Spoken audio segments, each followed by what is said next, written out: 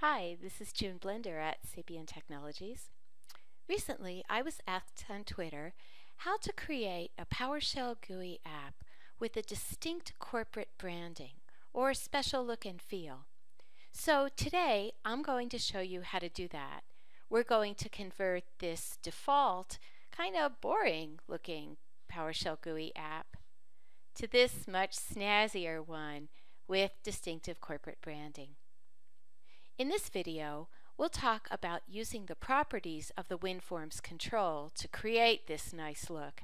In the next video, I'll show you how to save the elements of this style in files so that you can apply them to other applications that you create, kind of like Format Painter in Word. So let's get started.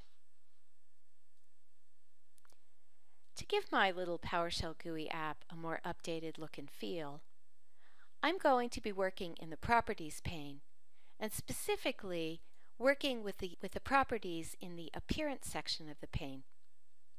Let's start with the background color of the form. Here's my color picker.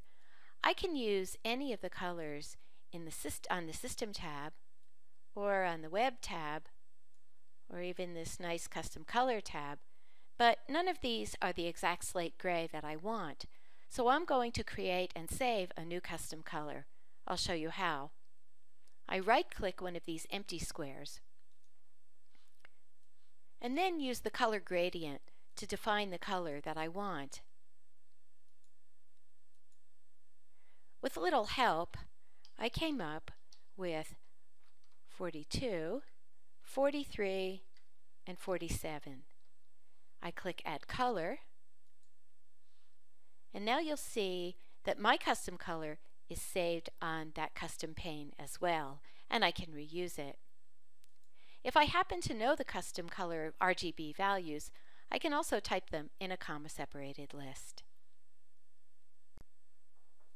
Next, I'll change the font and four-color properties of the form. The font, of course, controls the font family and size. The four-color determines the text color.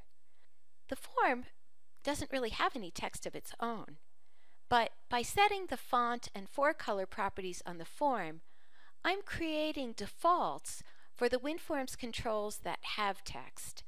When I place a control that has text on the form, it will sort of inherit the font and four-color properties of the form, and I can override them, but these create defaults. These properties are called ambient properties of the form, and they're inherited by the controls. Let's start with the font, and I'll change that to Sugo UI. It's one of my favorites, and 9 point. And I'll change the four color from control text to control light. And you'll notice that these labels have picked up the change. Even though we didn't apply it directly to the labels, we applied it to the form. And that's the power of those ambient properties. Okay, let's have some fun. We're going to change the buttons so that they have this pretty subtle deep rose color border. I'm going to click one of the buttons, and you'll notice that they've inherited those ambient properties, the font and four color, from the background. So I'll change the back color to black. There we go. And now I want to create that nice border. So I'm going to change the flat style property of the button from standard to flat. And that lets me use these flat appearance properties. You'll notice that I've already set a custom color for the border color, and I've changed the border size to 2. The mouse down back color is the color that the background of the button appears when the user clicks on it, and the mouse over back color is the color that it appears when the user hovers over it. And I've set custom colors for these. Now, I don't want to have to restyle all of the buttons on the form separately. So I'm going to create a property set for this button. A property set is an XML file with property names and property values that you can apply. This is a bit of a peek at the second video where we'll be saving our style in files that we can share and reuse. But I really don't want to have to go through and restyle each button individually. So let me show you how to do this. I'm going to click the Designer tab, right-click my styled button, and click Create Property Set. I'll click the properties that I want to include in the property set, including its back color, flat appearance, flat style, font, and forecolor. And I'll give it a description and click Create. Then I'll save it in a property set file with a .properties file name extension. Now, back to my form.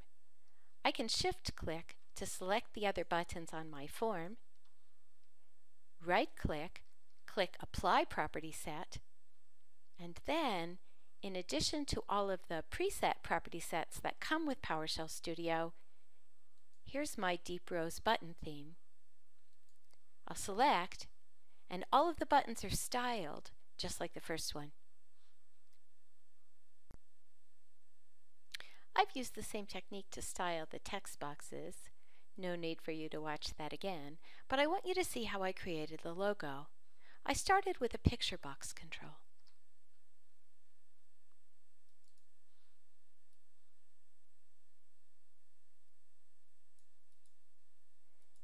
And for its image property, I selected a file on disk.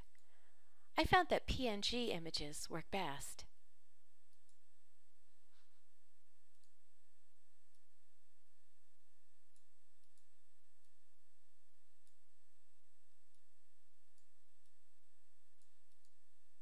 There we go. Now let's run it.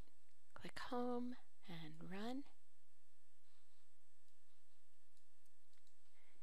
And let's use it. I'll type Get command. And when I click the Get button, I get that pretty rose color. And I'll click Copy. And again, that nice rose color. And you can see my hover colors as well. So there we have our pretty PowerShell GUI application styled with distinctive corporate branding. Now, you might have noticed that we didn't do anything with the window frame or the font or text color of the window frame. The window frame is part of Windows styles, and it's actually set and inherited by the operating system. You can override it, but we left it as is for today.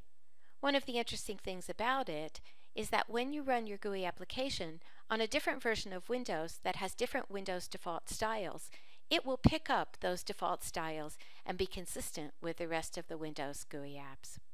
So there you have it, a very nice looking PowerShell GUI app with distinctive branding. Stay tuned for the next video about how to save your style in files so you can share and reuse it. Thanks for listening.